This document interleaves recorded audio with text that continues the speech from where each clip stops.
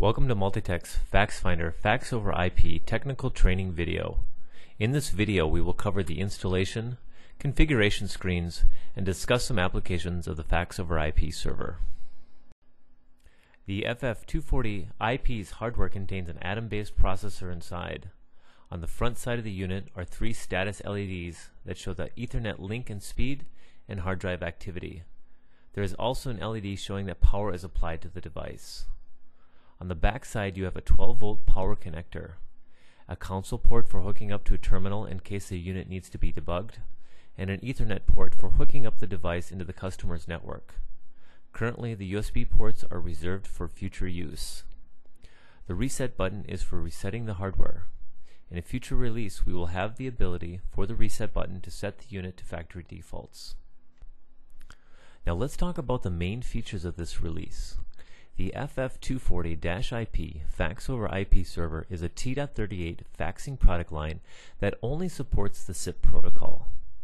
T.38 is a real-time faxing protocol and offers more reliable faxing. The unit defaults to 2 ports and can be upgraded in 2-port increments to 8 ports. There is also a license manager that allows you to add 2-port licenses up to 8 maximum. We'll talk about this more later.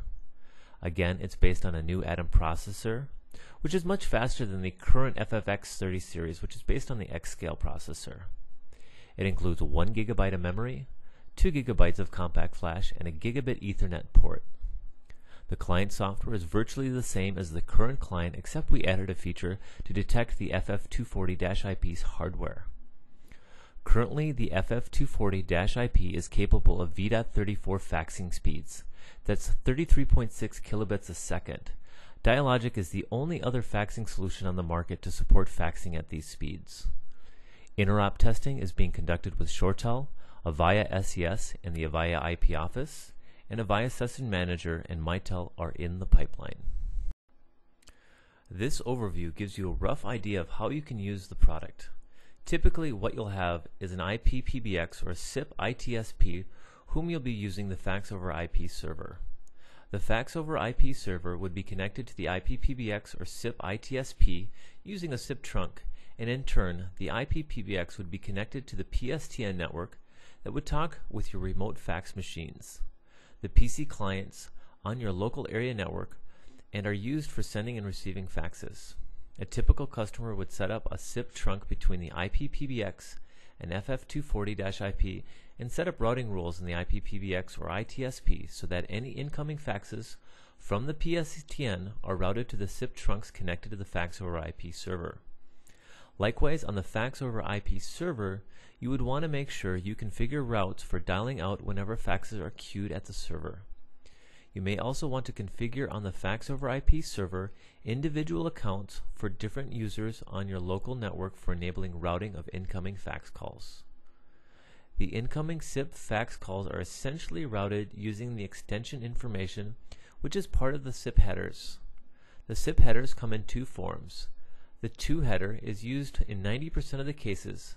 However, there are some other SIP-based faxes servers built into the PBXs which provide you the extension information of their diversion header.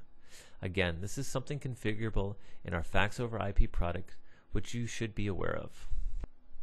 In this next screen, we'll go over some of the main configurations that need to be done on the Fax over IP server for configuring it for T.38 and SIP protocols. For people that are familiar with our analog FaxFinder, the big difference between that product line and the FF240-IP is this screen. On our analog FaxFinders, we had an analog modem configuration that allowed you to configure each one of the modems and set up different options. Since this is purely a SIP-based product line, we do not have that option, and you'll need to configure your SIP server and T38. Some of the key parameters that you would want to focus on are the SIP proxy and gateway, which is essentially the IP address or domain name of your local SIP proxy, which is probably residing in your IP PBX, a gateway hooked up to your PSTN network, or ITSP provider's IP address or domain name. Some other products that may require a SIP domain which is used for authentication, which can be filled in the SIP domain field. The local and SIP proxy ports are typically set at 5060, which are the defaults from a SIP standard. However, most of this information should be available from your IP PBX, gateway configuration, or from your ITSP. Keep in mind that you need to match up these parameters so the fax over IP server points to a SIP service or IP PBX in which you are trying to interface it with. An important note is the current fax over IP product line only supports the UDP protocol, and hence it is a static field.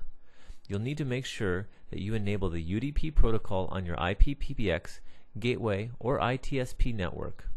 The authorization required checkbox can be enabled if you need to authorize your SIP calls with the IP PBX or SIP service provider. Once again, this information is something you would want to get when you sign up for a SIP account or when you set up the account on your PBX. Likewise, the registrar options is for when you want to register the fax over IP device as an extension or as an endpoint with the PBX or the service provider, so you can use these fields. Moving on to T.38, these fields cover how you want to do your T.38 negotiations and what are your T.38 capabilities. More information on all these fields are available in the Administrator's Guide for the FF240-IP. Now we move on to the server's fax status page. This is essentially a similar page on our analog FaxFinder device. It shows the status of all the channels that are currently available. If the channels are configured for inbound, they'll be waiting for a ring state. If they are configured for outbound, you'll have them in an idle state. The inbound and outbound fax status shows you the activity that is going on with respect to any fax calls that are coming in or any outbound faxes that are currently queued up. The fields at the top for each one of the channel statuses tells you which page it is currently receiving or sending, the baud rate of the transmission taking place, the fax number, and whether error correction mode is on or off, the line encoding method being used, the resolution of the page, and the remote fax ID. The modulation tells you the speeds, whether it's V.17, V.21, or V.34. You'll also have an action button which you can use to abort an outgoing fax, reset a fax, or take some action on the ongoing fax system. Moving on, the next important thing is the inbound routing on the server. This page allows you to configure the routing for inbound faxes to your desktop. You'll want to create recipients for all your local users and match their extension numbers and email addresses to the to header or the diversion header so the incoming faxes can be routed to the user's desktop. If none is specified, the default global routing is used, which delivers the faxes to the configured administrator. You'll also have a choice for setting the email size limit that allows you to match what has already been set for your individual users on your SMTP server. This makes sure those incoming faxes that are beyond the size limit are broken down to multiple faxes to the size that is permitted by your incoming email server. The next important difference between our analog fax server and the fax over IP server is how the software is updated and how the licenses are managed. We'll spend a few minutes on this page because this is relatively new compared to your experience with our analog fax servers.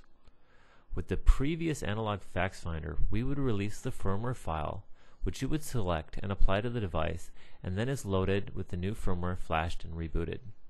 Whereas in this new version of the fax over IP server, what we intend to do is have all the latest updates available on our multitech.net website, which will be posted as new releases are made available.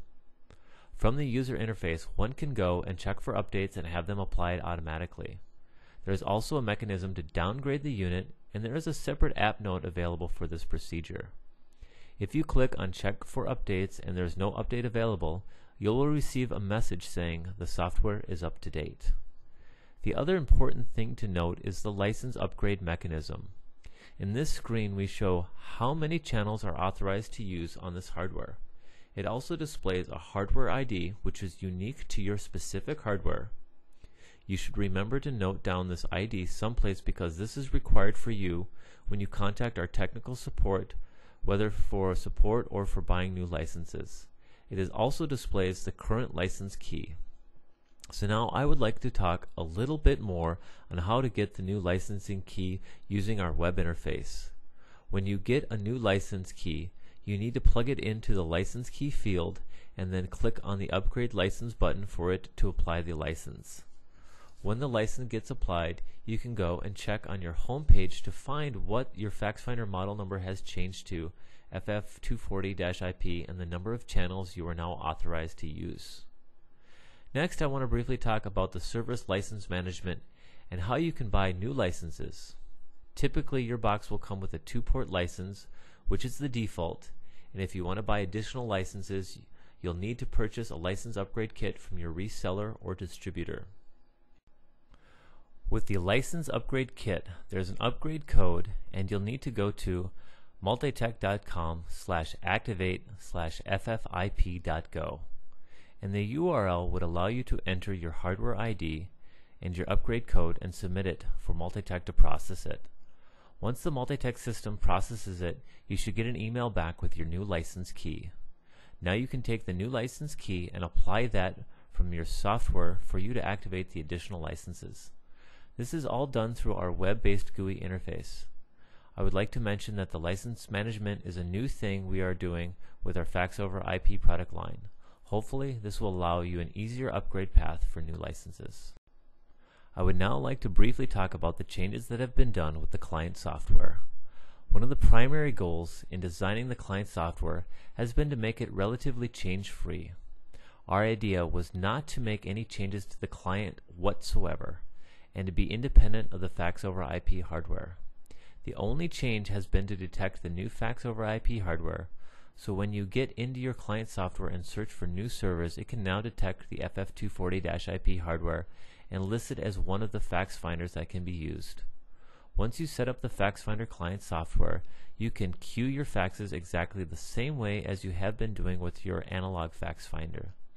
The software versions has been upgraded to 2.2.x and is what will be shipped with our Fax over IP hardware. The client version is also compatible with our current analog fax finders, so that there is no real reason to worry about backwards compatibility with the current analog fax finder hardware that is being shipped now. The next few slides are typical application diagrams that show how the Fax over IP box can be configured with the different PBX vendors, primarily the ShoreTel and the Avaya SES server. This particular screen shows a typical diagram of how you can configure an FF240-IP with the ShoreTel switches. The two applications that you can do with the ShoreTel is one single number for both voice and fax, in which case you would need to configure your ShoreTel switch to use the fax server feature that they have internally available and select the redirect mechanism for redirecting all the fax calls to the Fax over IP server. In this mechanism, the ShoreTel switch will be able to detect the incoming call as either a voice or fax, and if it is a fax call, it is going to redirect the call to the Fax over IP server for receiving and then routing it to the desktop. There is another application where you can have a unique voice extension and a unique fax extension, in which case there is no need for you to use the fax server feature on the ShoreTel switch, but you should be able to configure it as a regular extension. For both of these applications, there is a separate app note available on Multitech's website, which provides you with complete details on how to configure the ShoreTel switches as well as the FaxFinder hardware. The next application is the Avaya SES server integration with the Fax over IP server. For this, we do have our own app notes available for you on how to configure the Avaya SES in the Fax over IP system.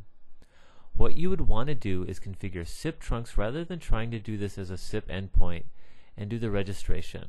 A SIP trunk is a much easier way of configuring that would allow you to forward any incoming SIP calls into your Avaya system to the Fax over IP device. Likewise, for the Fax over IP system to forward the SIP calls to the Avaya system. The steps are similar. You create a SIP trunk on the SES server and configure the FF240-IP as a trusted host on the Avaya server.